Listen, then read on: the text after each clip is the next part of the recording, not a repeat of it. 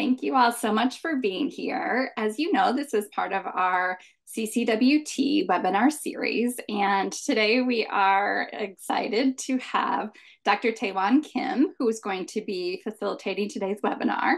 Dr. Taewon Kim is an award-winning assistant professor of counseling psychology at the University of Florida.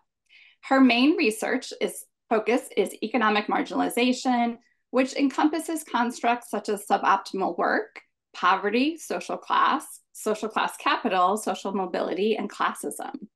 Her research strands include investigating how structural and intersectional forces, such as economic, racial, and linguistic marginalization, unfairly distribute social class capital and other resources to access to work opportunities. She also focuses her research on advancing the literature on the conceptualization and the measurement of subjective social mobility and social class, and on examining how economic marginalization and suboptimal work relate to mental health and well-being. As I mentioned, Dr. Kim is an award-winning scholar. She's already at an early career stage, won a number of national awards. And we were so delighted to have her participate in our Early Career Scholars Program for CCWT. And I'm thrilled that she's willing to share her wisdom with us all this morning. So thank you so much, Taewon, and welcome. Hello, everyone. My name is Taewon, and I'm an assistant professor at the University of Florida. And of course, my major is counseling psychology program. I wish I could see everyone's face, so I feel a little weird right now because I cannot see everyone, but hopefully this would be still very interactive together. And as we shared this before, I have a couple of slides that have Slidos program. So there are some numbers. Oh, I think. Okay, not number, but there is a link in our chat box saying that you may want to sign in the Slido. And at the same time, in my slide, there are some QR codes that you can take a picture and that will lead to certain links to participate in my presentation. So that could be something that we are going to do together. And today, the title of this presentation is Racialized and Multidimensional Poverty Among College Students. And my gender pronouns is she, her as well. Okay, so let's get started.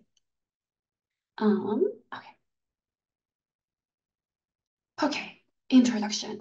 So before I start sharing my stuff, I think I need to introduce myself to you. So I decided to make this slide.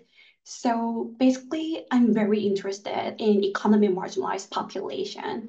And to support this group, I have 3 general agenda items in terms of my research programs. The first one is poverty that is consistent with the presentation that I'm gonna talk about. The second thing is social class or social mobility. So the thing is, having a lot of money or not having some money is just that thing. What I meant is that also has some cultural background within that. So for example, certain cultural background also shapes our identities and it also gives some signals. Like for example, if we wear some brands of clothes, then we might notice that, oh, that people are coming from high social class background. So that is some stuff that I'm also interested in right now. And the third stuff that I'm interested in is bad jobs. I mean, there are so many bad jobs in this world, including underemployment or precarious work, temporary work, or job instability or something like that. So these are my main research focuses that I have. And for that, my ultimate goal is to provide really great vocational and clinical care as a researcher. So this is my main research area. And at the same time, I also have kind of like side job that is focused on linguistic marginalization. And I also develop some clinical theories or models for international therapy or international clinician supervisions as well. So this is brief overview about who I am. Okay, so let's get started. I hope I could see your faces again, but I just wanted to ask you a question about this number. What can you think of what is this number? 11.5% with 37.9 million. I guess it's a lot of number. I mean, I cannot hear your answer, but this number is about people who experience poverty in the United States in 2022, which is a lot for sure. The next question that I have here is around 16% to 40%. What is this number about? This number is about some college students who experience poverty. So as you can see, there are a lot of people out there who experience poverty. And I have a question for you that we are going to use Slido here. Okay. So when you work with your students, what types of poverty experiences did you notice? You can use the QR code to answer this question.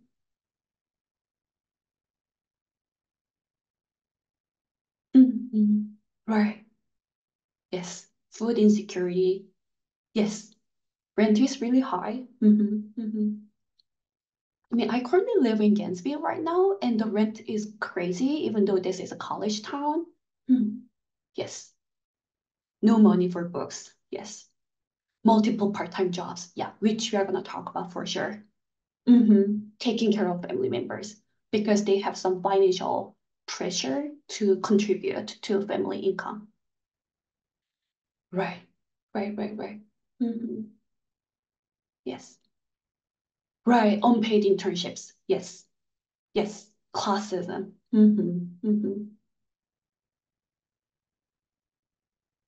You have really great ideas because all of this will be something that I'm going to talk about for this presentation. Mm. Right, right. Yes, they have to pause their education because the tuition is too expensive. Right. Multiple jobs to support themselves and family members. Right. Okay, I think these are all great ideas. So the basic themes that I can notice from this chat box is first, the basic needs. Their basic needs have not been met for sure. And the second thing is their pressure to contribute to family income because their family members are also struggling financially as well. We have one more participant typing, so let me wait.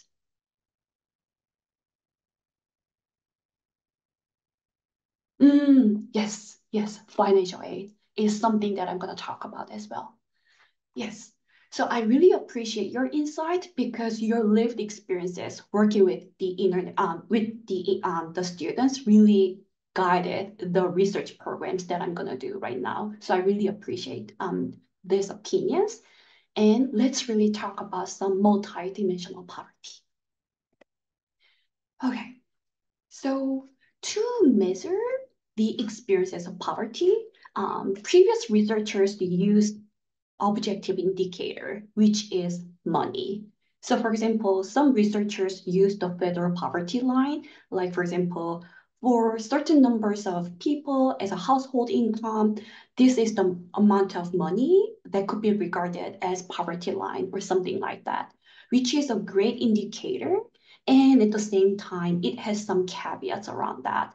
Because for example, let's say that I earn around $2,000 in a month in medicine. Do you think it's pretty enough to live in Madison, city of Madison? Maybe or maybe not. I mean, depending on the apartment that I'm going to live, because the rent is always different based on what types of apartments that I'm going to live. And at the same time, do you think earning $2,000 in a month living in New York City is enough?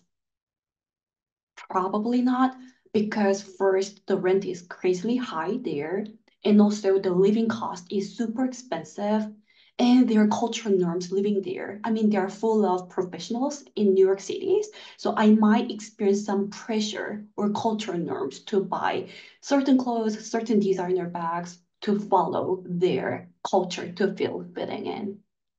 So like this, the objective indicator is good to measure certain levels of poverty. And at the same time, it has some caveats around measuring some subjective experiences as well. So to overcome these issues, some researchers started to use subjective indicators. And these indicators are something that you brought up in our discussion before, which is basic needs. So we started to measure whether students or people have enough money to afford some food or houses or apartments. So food insecurity and housing insecurity are something that researchers try to measure to find some subjective experiences of poverty. And then they started to measure a continuum of poverty from mild poverty, including having struggles in paying some rent or having some struggles by some food, to the extreme level of poverty, including experiences of eviction or they are so starving because they cannot buy any food for sure. So we started to measure the continuum poverty, which is great. And at the same time, there are some contemporary feminists in the women's study area started to argue that this is not enough. And what they bring up to measure the multidimensional poverty is relational poverty. And this is something that you also brought up in the discussion section before. So the basic theory behind that is relationship can prevent us from experiencing poverty, or it can also reproduce the level of poverty. And feminists brought up two constructs around relational poverty. The first one is financial responsibilities that you brought up before. So some people have some pressure to contribute to their family income. They feel obligated to financially support their family members because including themselves and also their family members are struggling to meet their basic needs. So think about this. Let's say that you are working with your student, and let's say that that student is only struggling for food insecurity. That's already hard enough. And at the same time, let's say that there is another student who experiences both financial insecurity, like food insecurity, and at the same time, the student has some pressure to contribute to their family in terms of their money or financial things. That will be extra layer of financial burden, of course. So this is one construct. And the second construct that the feminist scholars argued is financial dependence. It means that some people or some students have to depend on other people to meet their basic needs.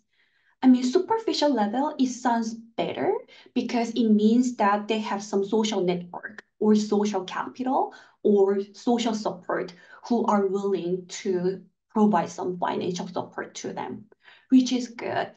And at the same time, quite a lot of research shows that students or people who receive financial support from other people have a lot of pressure to pay back later on. So they are quite struggling with the financial stress for sure.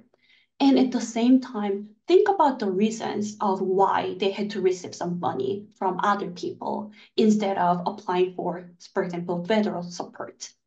Because some of them are not eligible to apply for federal aid because of, for example, nationality or ineligibility, for example, because of their undocumented status. So think about this thing because we are going to keep talking about this part later on. Okay. The next thing that I want to talk about is racialized poverty. In this slide, I think I need to provide some definition around being racialized first. So scholars kind of define their racialized as the process of excluding people of color or othering people of color in the historical domains, political domains, institutional domains, and economic domains that might determine access to resources, opportunities, power, and privilege. So that is called as racialized. And with this definition, I want to propose this one, racialized poverty. So I want to operationalize racialized poverty as disproportionate poverty prevalence and structures that intersect with a lot of structural factors related to race and racial identities. In fact, So many studies already reveal that students of color or people of color are struggling more with poverty experiences. So that's kind of norm that we have. So for example, let's look at this table or figure. For 30 years, the wealth gap between white people and people of color has been always the same. It has never been narrowed down for 30 years. And interestingly, I mean, not interestingly, it's more of sadly, after the COVID-19 pandemic, the gap, the wealth gap between racial minorities and white people is getting wider. But the thing is, a lot of studies have not identified how the poverty patterns could be different based on race. And this is, I feel like it's a little problem because we know that people of color are more likely to experience poverty. And at the same time, if we never know the structures or patterns or natures of poverty, then how can we support them better? So this is my research question that I have. And at the same time, I want to acknowledge that each racial group has different dynamics in terms of systemic oppression, cultural oppression, or institutional oppression that might impose some economic marginalization. So I want to acknowledge that part. And at the same time, there has been some collective systemic oppression that have been collectively out there to reproduce economic disparities across racial minorities, which I want to say is white supremacy. So with that thought, I have a different question for you all. Okay, so what systemic factors or barriers can you think that might lead to racialized poverty based on the conversation that we had together? So please use the QR code or please check the number to use the slido.com and please share some of your thoughts around this. Mm, mhm, mm. Biases. Yes, housing insecurity. Yes. I mean, I'm going to talk about this later, but historically in the United States, there have been a lot of discriminatory real estate practice for sure, including red lines and discriminatory housing problems or something. Yes. No access to assistance? Yes. I mean, for example, I was an international student, like doctoral program, in a doctoral program. And because I was an international student, I was not allowed to work over 20 hours. So how I cope with my poverty experiences was just to go to the food bank. And I also had to borrow some money from other people. Or sometimes I just had to work illegally and then receive some money under the table because some other peers in my cohort or above or below my cohort, they were able to work as a therapist so that they kind of started as their part-time job as a therapist, but I was not allowed to work as a therapist because the only working hours that I had to do was 20 hours a week. Generational poverty for sure. hmm hmm Yes, geography. Yeah, because of the color lines. Yes. Yes, imbalanced job prospects. You brought up really great points because everything will be something that I'm going to talk about in the next slide. Okay, so let me move on. All right. So I need to confess that I'm still new to the United States. I'm still learning the United States history and all the cultural background because I came to the United States around 6 years ago. So please be mindful about my background here. But still, I want to share some stuff that I have learned so far in terms of the discriminatory historical background that United States have. So let's talk about some institutionalized systemic oppression first. Some of you already talked about the geographical information or the real estate thing. You know that there have been some red lines in the United States and the real estate practice have been really discriminatory toward people of color for sure.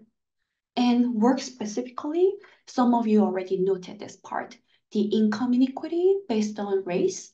And at the same time, there have been a lot of racism, xenophobia, or linguistic marginalization in the hiring process or promotion process. So some of you already know this experiment a lot. So there are two same resumes with all the same qualifications and all the same educational background. And one resume has just a typical white person's name there, like for example, Emma Johnson, versus the second resume has a foreign name, let's say Taewon Kim. Even though the qualifications, educational background, and job skills, job experiences, everything is the same, still the resume with the white names being was more likely to receive the job offers compared to the resume with the foreign name. And this study has been replicated like multiple times, like thousands of times, and the finding was always the same. So like this, there has been a lot of discrimination based on racial identities, based on racism, xenophobia, all the things that causes some problems for sure. And at the same time, you might know that so people of color were not able to join the union back in like 30 years ago or 40 years ago for sure. And this kind of systemic oppression has been also applicable to the college context as well. For example, I think I already told you this, there are some students of color who are not eligible to apply for federal resources, including myself. So for example, during the COVID-19 pandemic, I was not able to receive any, what is that called? The check, like to support our life during the pandemic 19 and the COVID-19, because I was foreigner. I was regarded as a foreigner at the time. I mean, still I'm regarded as foreigner legally. And there are some students who are afraid of being deported. So that's why they cannot apply for any federal resources or even community resources because they have to note down their legal status on the paperwork. The other stuff is something that I told you before. The international students are not eligible to work more than 20 hours a week. So they have to go to food bank. They need to borrow some money from other people. And sometimes it's pretty common for international students to legally work outside of academia to support their basic needs.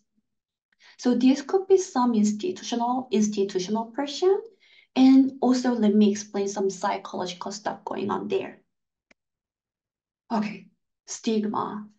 So a lot of research shows that students of color are struggling with their internalized stigma when seeking some support.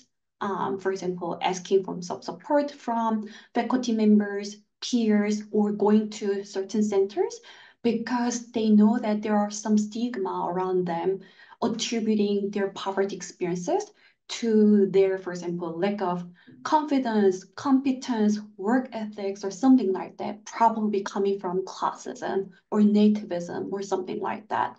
So that kind of limits them from asking for support. Another culture stuff that I also want to note is some students of color culturally have some cultural norm to financially contribute to their family members' incomes, for example, because of filial piety or reciprocal culture. So these could be some stuff that we want to know beforehand. Okay, the next thing that I want to talk about is paid internship and first generation college student status. So far, we have been talking about the natures of poverty experiences that college students might experience. And this time, I want to talk about what factors could contribute to poverty experiences. And couple of theory, including the latent deprivation theory and also psychology of working theory, suggest that first-gen college student status and internship might be the predictors of poverty experiences that college students might have. So let's talk about the internship thing first. So some studies reveal that students who have full-time jobs are less likely to experience poverty, which makes a lot of sense. And of course, because they are also full-time students, one example of full-time jobs that they might have is, of course, internship. So that might be pretty helpful for them because anyway, participating in internship might give them some stable income. And at the same time, even if that internship is the paid internship opportunity, there are some caveats around that. The first one is, of course, that is temporary job, having, for example, 3 months contract, 6 months contract, or a year contract, which means that it doesn't guarantee any stable income later on. The second thing is the legal practice. What I meant by that is I found if the employers regarded their interns as trainees and noted that language on the document or legal stuff, then they don't need to provide the minimum wage. So that's how they play things around under the table to avoid some financial stuff from their on. So with this information, some students, even if they have some full-time internship, like paid internship opportunities, they might be financially struggling. So that is one thing that you may want to think about. And the next thing is first-gen college student status.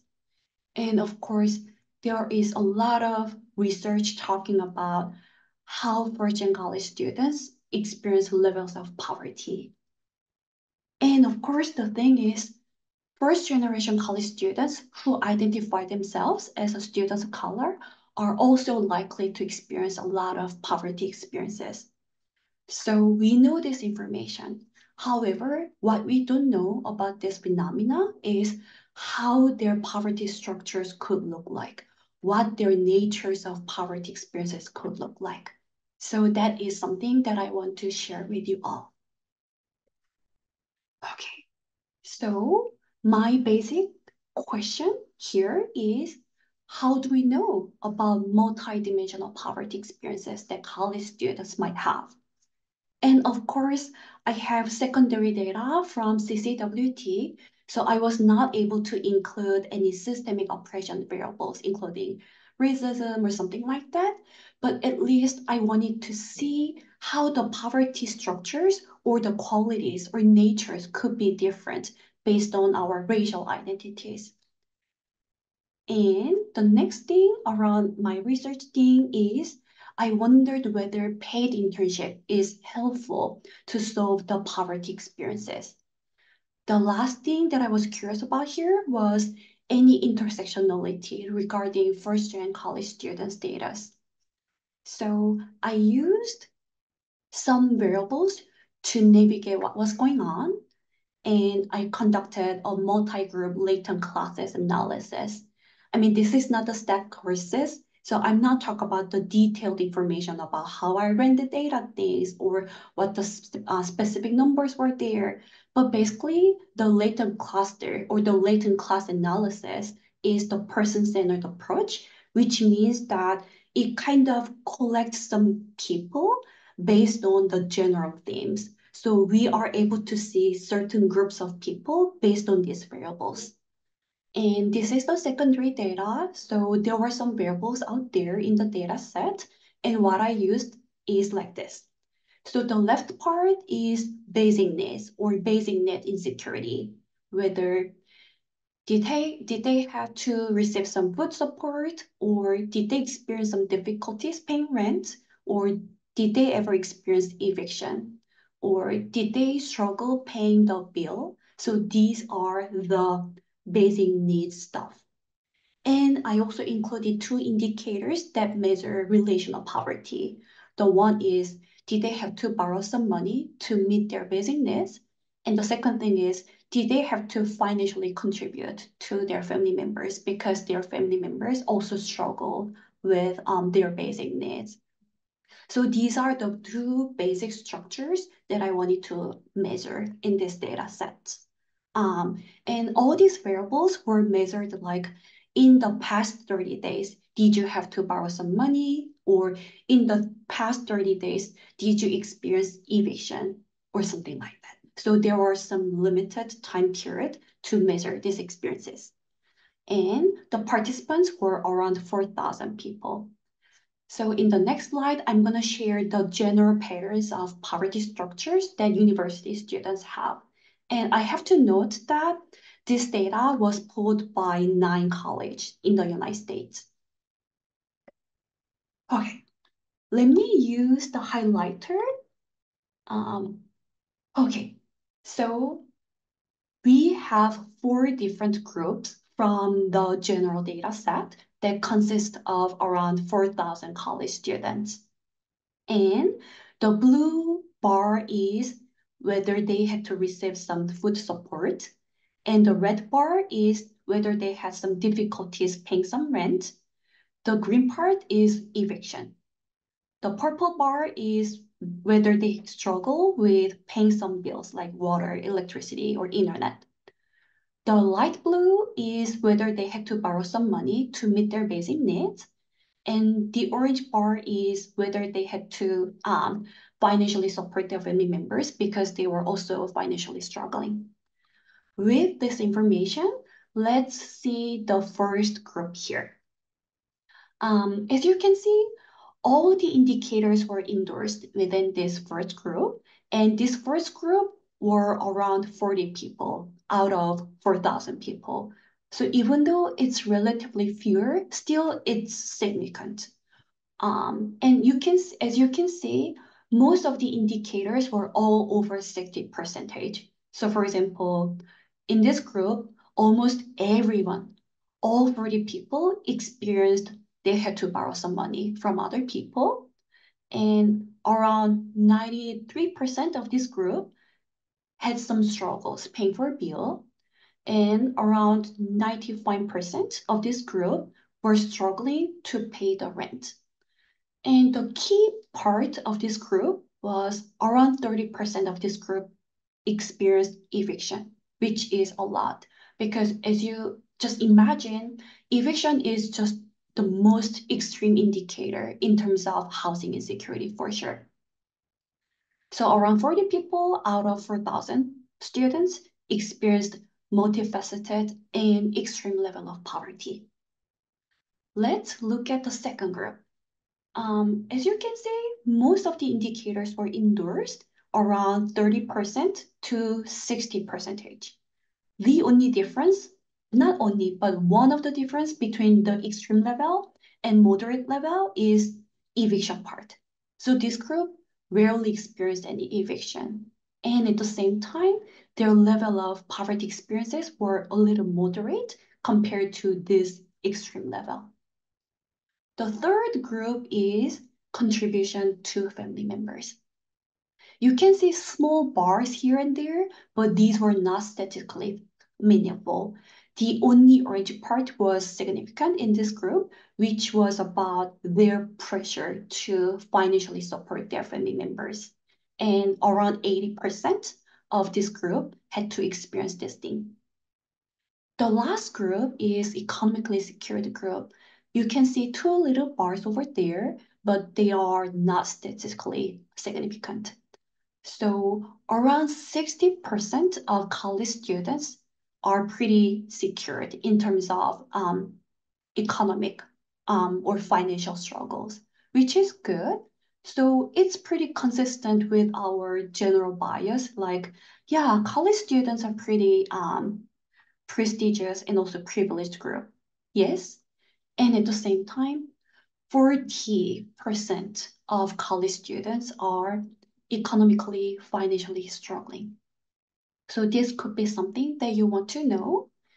And the next step that I did for here is to see if there are some racial differences in these poverty structures. So I had to do some statistical magic to see if there are some group differences. And yes, there were some group differences. So I had to test how the structures of poverty are different based on race. Let me go to the next slide. Okay. So I'm going to show you the students of color's poverty experiences first.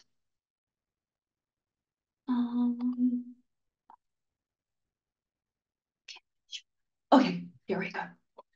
Seems like it's pretty similar with the general population's poverty experiences. And at the same time, there are some differences as well. So let me explain that part.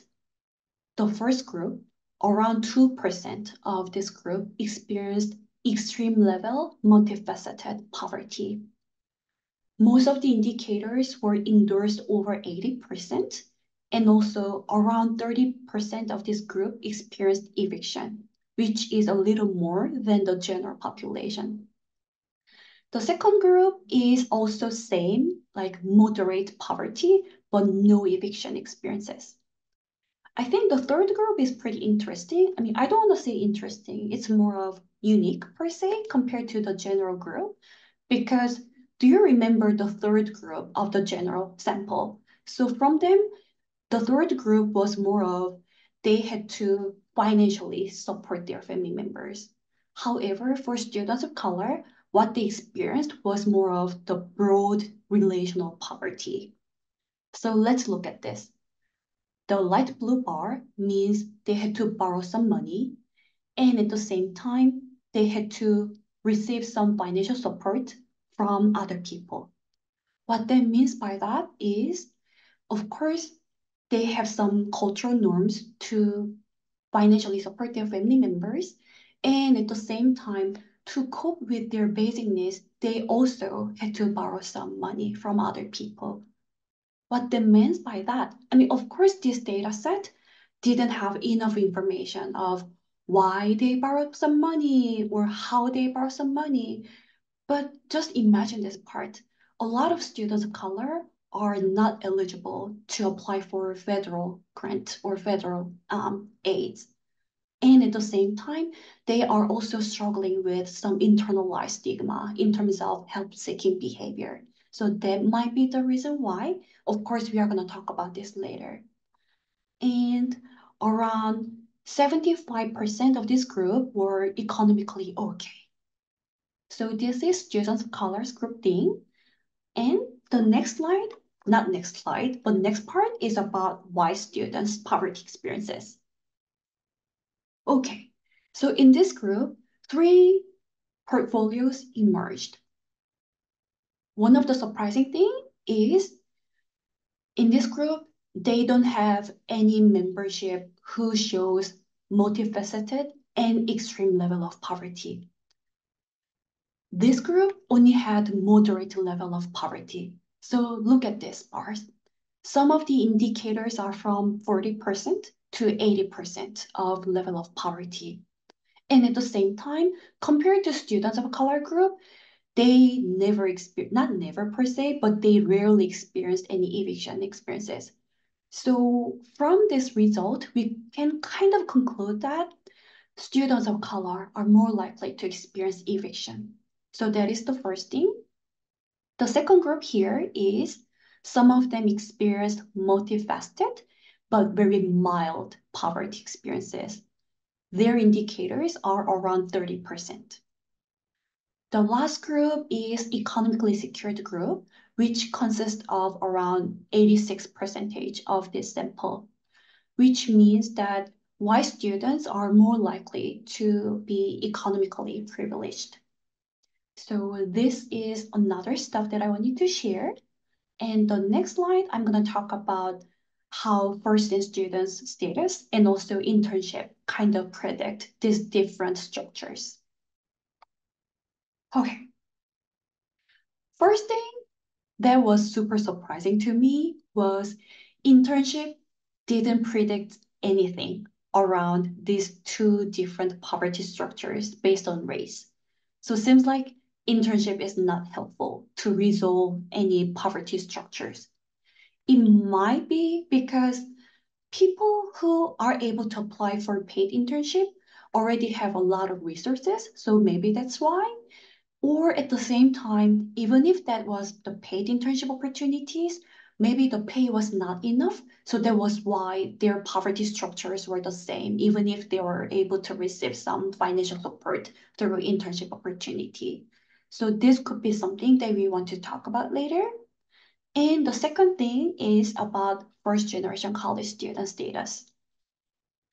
The first finding around this is white first generation college students are more likely to belong the moderate level of poverty structure that you saw before.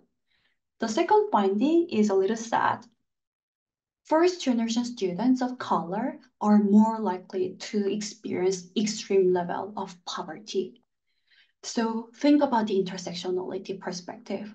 Seems like if your student is student of color, and at the same time, if they are first gen students, then they are likely to experience extreme level of poverty. So this is the main finding that I have from CCWT data set, and I'm going to share some main takeaways from this webinar. First, we know that we have some biases around college students. Yeah, they are very privileged, they are prestigious because they were able to afford that huge high tuition, which is the case. And at the same time, around 40% of students experience multidimensional poverty, and around 2% of this population experience extreme level of poverty, even including eviction. The second point that you may want to think about is students of color are more likely to experience extreme level of poverty. And their nature of poverty is quite different from white students' poverty because they have some pressure to financially support their family members.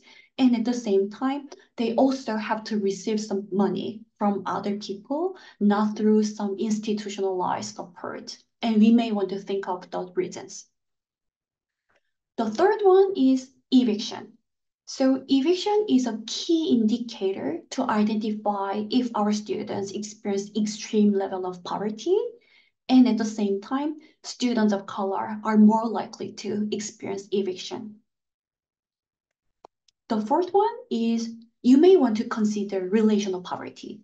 So when you work with your students, when you do the intake session, or when you want to make some case conceptualization, you may want to get some information about their relational poverty, like how much pressure they have to financially contribute to their family members.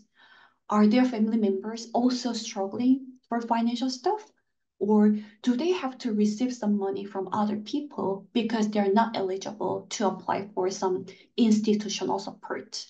So that could be something that you may want to consider when you need to assess their level of poverty experiences. The fifth one is sadly, internship was not helpful. We may want to think about that, and we may want to have some conversations around that about why internship, even if there was paid internship, that was not helpful to solve their poverty experiences. I told you already that my assumptions around that is first, the employers were not willing to give them the minimum wage. The second thing is the contract is too temporary. The third thing is students who received this opportunity were already privileged enough so that this pay through the internship was just some extra layer of money from what they have in terms of money. The last one is intersectionality. So again, the intersection between first-gen college student status and also students of color are more likely to vulnerable to extreme level of poverty. So this is the basic findings that I have so far that I wanted to share with you. And what I have for now is I have one vignette that I just created for you all. So what I want you to do is to read this vignette and consider all the findings or conversations that we had together to find how we can support these students. So let me read this vignette. Kim, the gender pronouns is she, her, is a third-year college student majoring in psychology at University of Wisconsin-Madison. She is a first-generation college student who came from Japan. She shared her financial struggles to buy some materials to support her academic work, such as a laptop. She reported that she felt guilty about her family members because of their financial struggles. Her presenting concern is that she is uncertain about her career goals. She is afraid to commit to any internship opportunities, and she is financially stressed out. With this vignette, I was wondering how you want to work with this student in your position. I know that some of you might be therapists, some of you might be career counselors, some of you might be faculty members. With your position or with your role, how do you want to work with this student based on the findings or the discussion that we had so far? I'm not sure whether we can directly talk about this, but maybe we can use the chat box. Hi, Taewon. Yes. It's Missy. I can actually, if you like, I can Mhm. allow everyone to unmute if you'd like to Yes. have more of a discussion. Yeah, that would be perfect. Thank you so much. Let me just, okay. So now, if anybody would like to discuss this, you are able to unmute yourself. So feel free to go ahead and do that if you'd like to discuss. Or you can put something in the chat if that's how you prefer to participate. I hope I can see people's face, but please don't be shy. I'm not a bad person. Or maybe we can also talk about, oh, I think someone said something. Sorry, yes. Hi. Thank you so much Hi, for your presentation so far. This is fantastic. I'll thank you. say that one thing that I've been reading about revisiting Herminia Ibarra's work on Mm, career development is that careers tend to unfold with a test and learn model rather than a plan and implement. So the hesitation about taking an internship opportunity, I like to re-emphasize those kind of things, that it's important to sample opportunities. So that's mm, part of what I would say. And then mm, also related to that, and this is maybe going more towards my angle on things, mm, is focusing on specific skills to focus on for an internship. So even though your internship opportunity may not be perfect, there's still things you can gain from them. Um, mm, and that can help to frame that even if the internship you're constrained into taking because of financial circumstances, you can mm, still try to aim for some outcomes that are positive for you.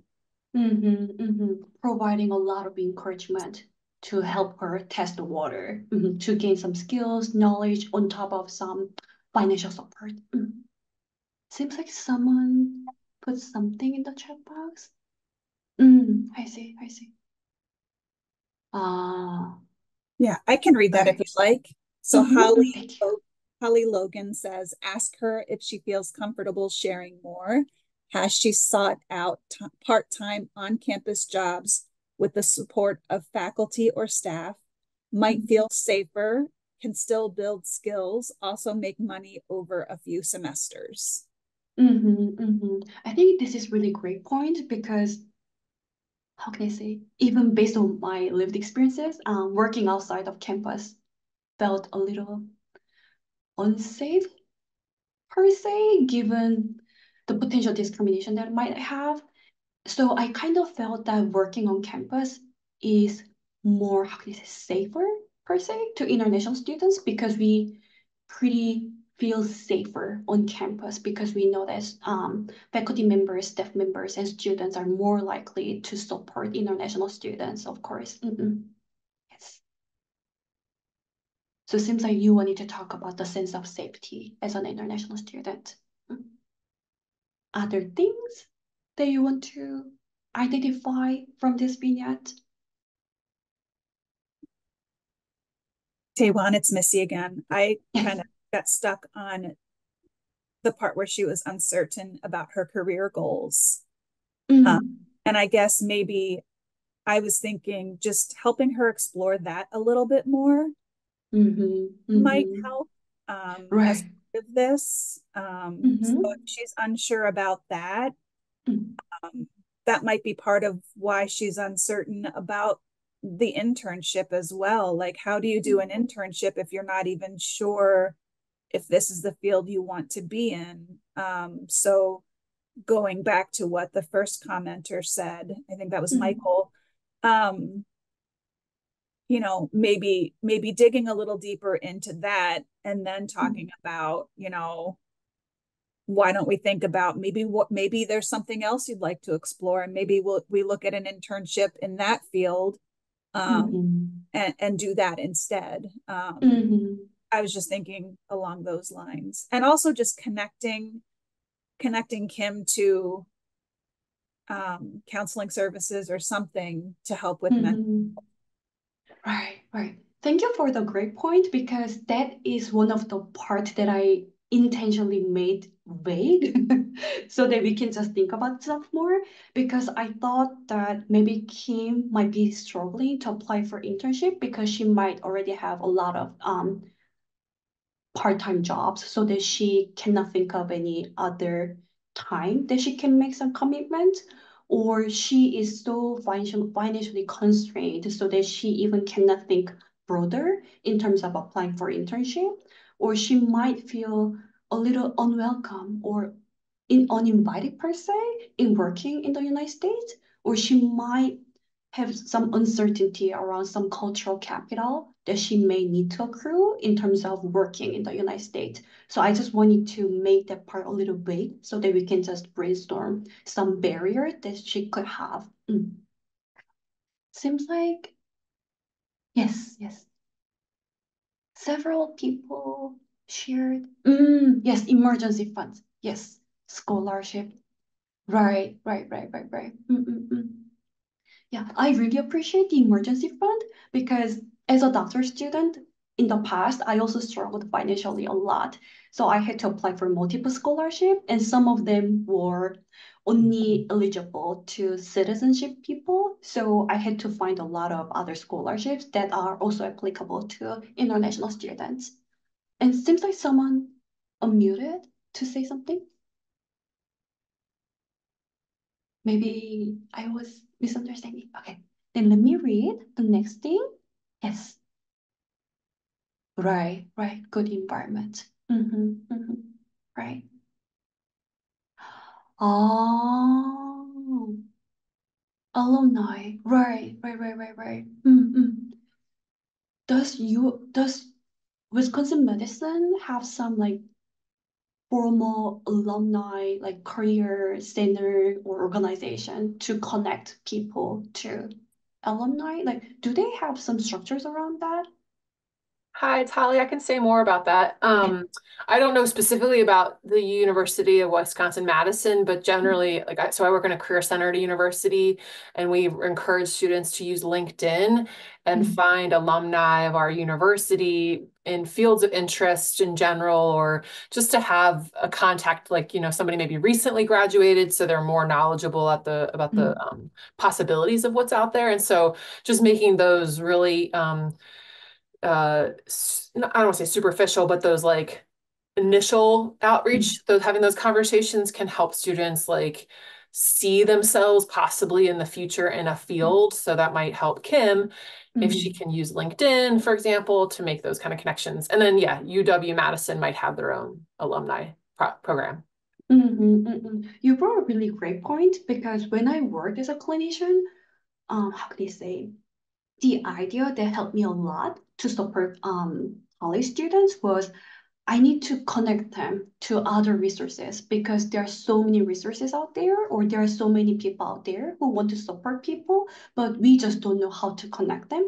So thinking of the broad concept of well-being is so important.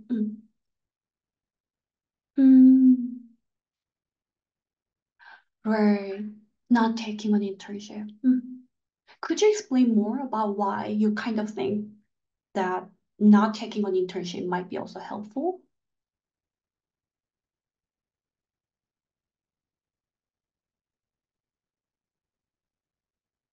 Was it Michael? Oh no, sorry.